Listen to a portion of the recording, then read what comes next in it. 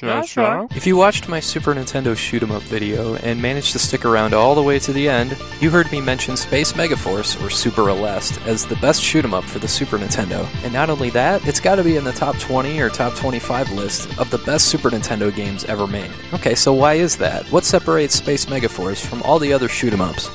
First of all, if you didn't know, this game is essentially Gundak for the NES, upgraded on the Super Nintendo, and it's really no different from how Mario, Zelda, Castlevania, or Contra got Super Nintendo upgrades from their NES predecessors.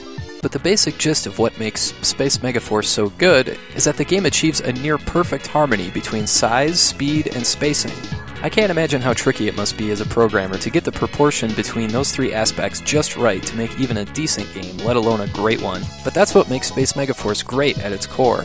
There's the size of your ship, enemy ships, and projectiles, there's the space they're all given, and there's the speed at which everything moves. All three of these aspects complement each other so well in this game.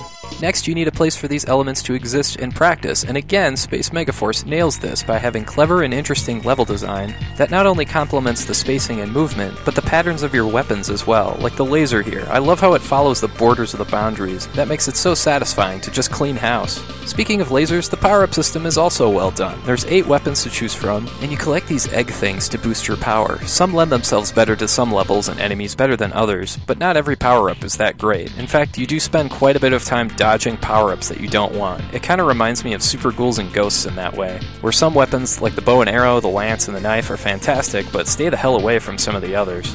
Like most shoot-'em-ups, Space Megaforce can be pretty dang hard, but it is fair and forgiving. If you get hit, first your weapon power goes back to 0. If you get hit again, you're toast. The checkpoints are fair enough though. But again, the difficulty gives me a Super Ghouls and Ghosts kind of a vibe, in that you take a trial and error approach. In other words, you have to die a lot to get far in this game, and keep a good memory of what's coming up next. There's nothing wrong with that, in my opinion. If this game has any flaws, it's that the level layouts can be a tad confusing at times as to what you can and can't fly through, and also each level is long, very long. So that might turn some people away. The game does have a quote-unquote short mode though, which is indeed shorter, but that's not as satisfying in my opinion. But yeah, overall, Space Megaforce kind of reminds me a bit of games like Turtles in Time, in that you want to continue playing through thick and thin just because you're eager to see what the next level looks like, or what the next boss looks like, or what power-ups you can get. It's just super addicting. And in the end, that's how the game really hooks you. If you're not into shoot-'em-ups like I used to be, you should check out Space Megaforce. You might be surprised how much you'll play it.